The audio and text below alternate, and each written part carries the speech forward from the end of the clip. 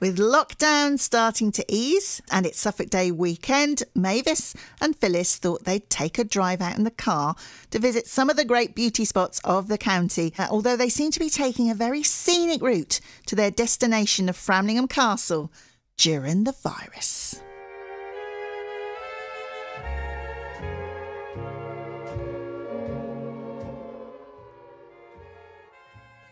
Hello, dears.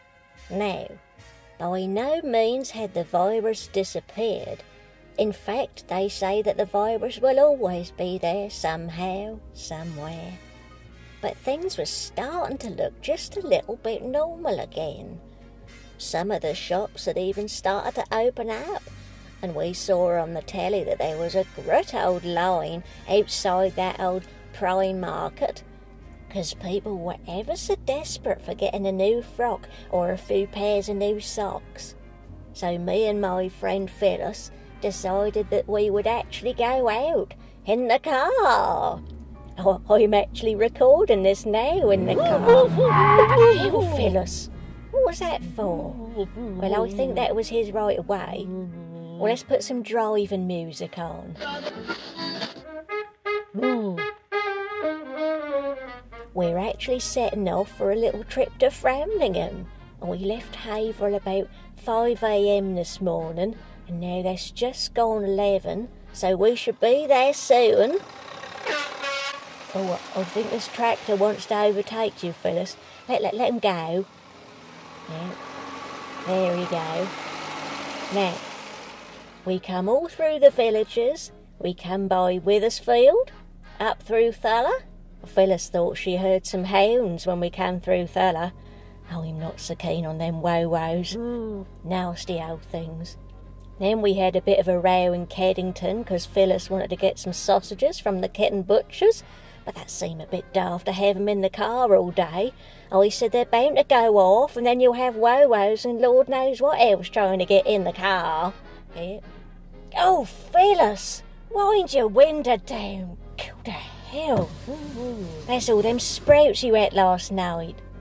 Well, anyway, somehow we ended up coming through Handon, so we got a bit lost. And then we come out through Clare and slowed down to look in the windows of some of them antique shops like that Lovejoy used to be in. And Cavendish, Phyllis had to get out and take a picture of some pink houses. And then we saw some ever so fancy houses through Long Melford, with Kentwell Hall and Melford Hall. Beautiful. Oh, Phyllis, slow down. That looked like Gerald from Wickham Market. You all right, Gerald? All right, yeah. How are you getting on? Oh, there you go. Thank your mother for the rabbit. Yep. Yep. That weren't Gerald. No. We actually took a wrong turn and ended up going around Bury St Edmunds for a bit. He should have been the patron saint of England, shouldn't he, Phyllis? Not that old George, telling so many lies about slaying a dragon. Yep. Well, we come back down the A134, because Phyllis don't like the A14. And then we come east through that town where all the houses are on the Yep, that's right, Lavenham. We went through all the little villages, Swingleton Green, Nedging, Norton, Ofton. We don't go round there very often. And then to the markets, Needham Market. We stopped there to spend a penny and look at that great old gravel pit. And Stowe Market. I should like to see that museum of East Anglian life sometime. You belong in a museum, Phyllis. Watch the road, Phyllis. No, you're not. You almost went into that poor old dear at the bus stop there. She don't look too happy. Yep, she's shouting something rather. Oh, she just... Well, what you driving? Lucky you didn't have any cider when we passed through Aspel. Where are we now? We must be coming up to Framlingham soon. We passed Saxter Green. What? Hang on a minute, Phyllis. What's this in the glove box underneath all your extra strong mints? Is that one of them sat navs? That's still in the box. That say Happy Christmas, Phyllis, love from Horace and Joan. So we could have used this the whole time? You silly hun.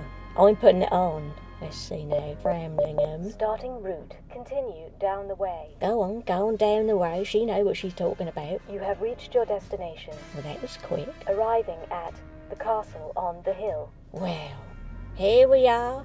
Well done, Phyllis. Got there in the end. Happy Suffolk Day, everyone.